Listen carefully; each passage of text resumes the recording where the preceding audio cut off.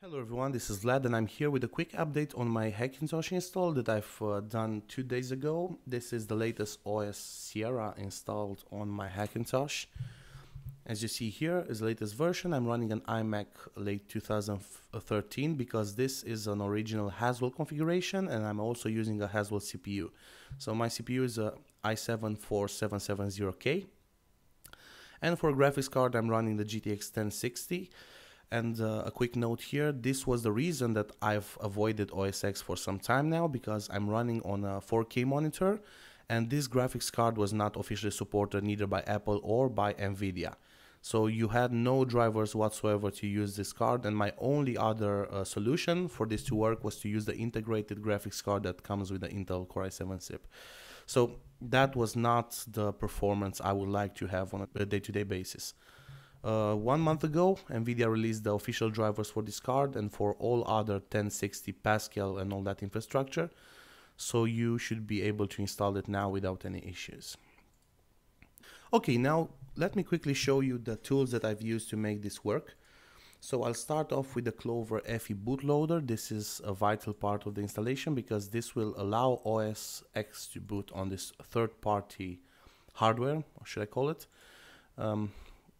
Just keep in mind that it is recommended to have the latest version installed here. I'm using the latest 4.061 because I just installed this, but this page usually it is updated once per week, maybe often than that. So just be sure to grab the latest version when doing the install.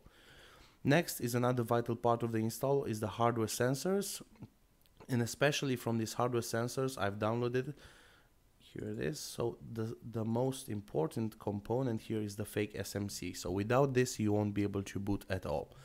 This is needed in order for the OS to be fooled that it's running on an SMC Apple platform. The rest of the kegs are not needed. These are only available in case you need the hardware monitor tool. So this is the monitor tool that will show you the temperatures, the power consumption, frequency, and all that. So if you don't need any of this, you can just install the fake SMC into extensions in your system and just use it like that. You don't need any of this. Keep in mind, if you install all of this, if you need those, just avoid this GPU sensors kext, because this does not support the latest nVidia cards. So if you're running a GTX 10 something or the latest Pascal infrastructure that I was talking about earlier, just avoid this one, because without this one it will be okay. With this one you'll get a kernel panic. Okay, let's move to the drivers. The only driver that I'm needing right now from this page is the networking card driver. So I'll show you that. Is the Apple Intel E1000 eKext. This is the only driver that I'm using from here. It's my networking card, and as you can see, let me show you here, Launchpad. I'll quickly do a speed test, an internet speed test, for you to see that the networking performance is actually okay. So this is the download speed I'm getting. It's 860 megabytes download. And for the upload also it should be around 500 megabytes, but that is limited by my contract. My internet contract is not a limit of the actual card. I'm using a gigabyte connection and it's fully working between my networking components. So this driver pretty much fixes all your issues in case you're using an Intel Ethernet card. Next one would be the Clover ALC. This is needed for the actual audio to work. You have one link here, the Audio Clover command. You have to download this. I already have downloaded it. Let me show you. This is the one. You just have to click on it. It will ask you a couple of questions. You hit next and it will automatically go on the web and grab what you need and detect your audio card and install it accordingly. I'm using this for a couple of years now and I must say I did not have any issues with it. It's pretty much flawless in that perspective.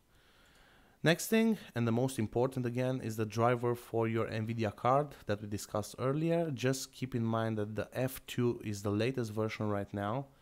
I can show you that as well in my panel. So nVidia Device Manager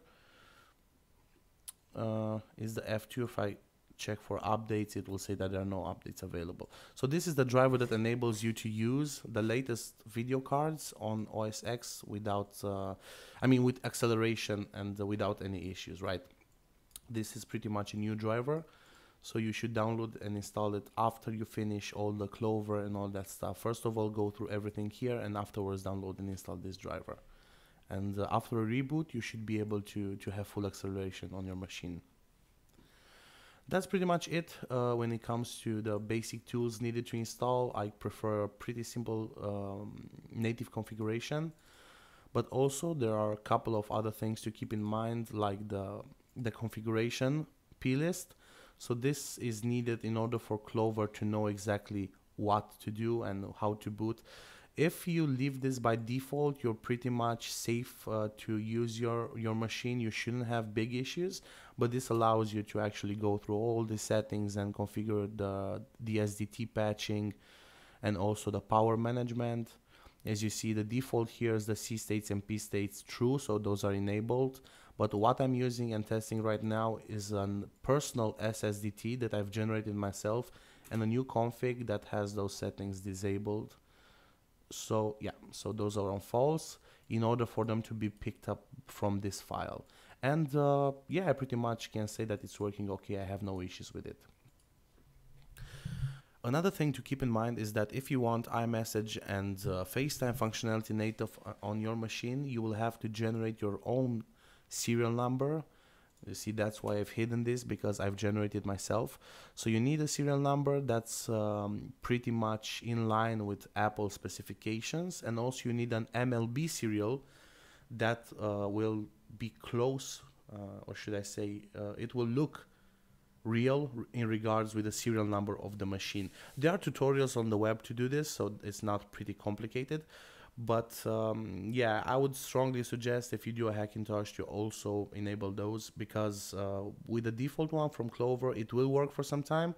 But since more and more people are installing Clover and doing Hackintoshing, Apple will eventually ban those serial numbers, and your iMessage and FaceTime functionality will go away with that. So it's good to have them generated, uniquely generated when you install this thing. Okay, that's about it. If you have any questions, you can put them in the chat below, and I'll hopefully get back with another update and a tutorial on how to actually create a bootable USB installer in order to get this fully working from the start.